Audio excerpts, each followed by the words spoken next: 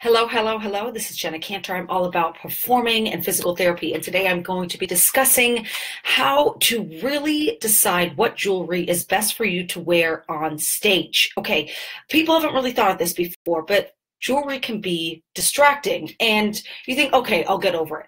But no, jewelry can be distracting to the point where you could actually put other people in danger on stage, where you're not focusing on your turn or what your left arm is doing, and you could smack your partner in the face.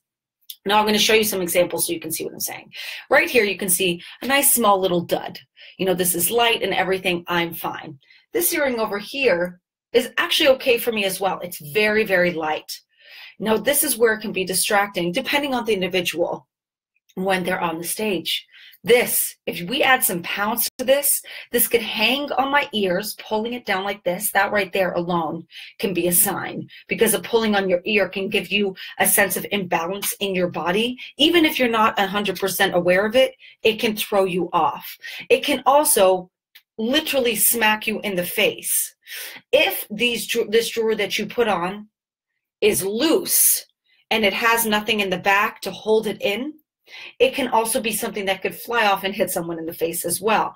Now, of course, if you're just a person playing in a band and marching and carrying a big instrument, you're not doing these fast head switches. However, if you're a dancer, if you're doing a fight scene as an actor on the stage, you do actually run that risk. These are little things where you're thinking, oh my gosh, my jewelry could like harm people, but it's true. You're doing this on a regular basis. Things like this happen.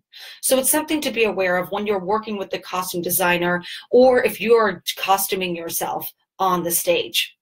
Another thing I want to bring up aside from earrings, let's say that this is a necklace. There we go. Here is le necklace, all right? Technically, it's just a little nice flower for your hair. But if this is a necklace and it's a long one, okay, not a short one, a long one. Long necklaces have this longer range to swing. Once again, this could hit you in the face.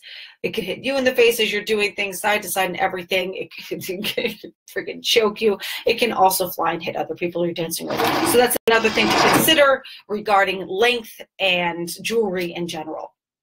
I think that's about it. If you have any questions about particular jewelry you are working with right now or deciding upon as a costumer, I would love to collaborate with you on your thought process, because we're all a team and trying to just create a beautiful product on the stage. And who wants to get hurt? All right, take care. Bye.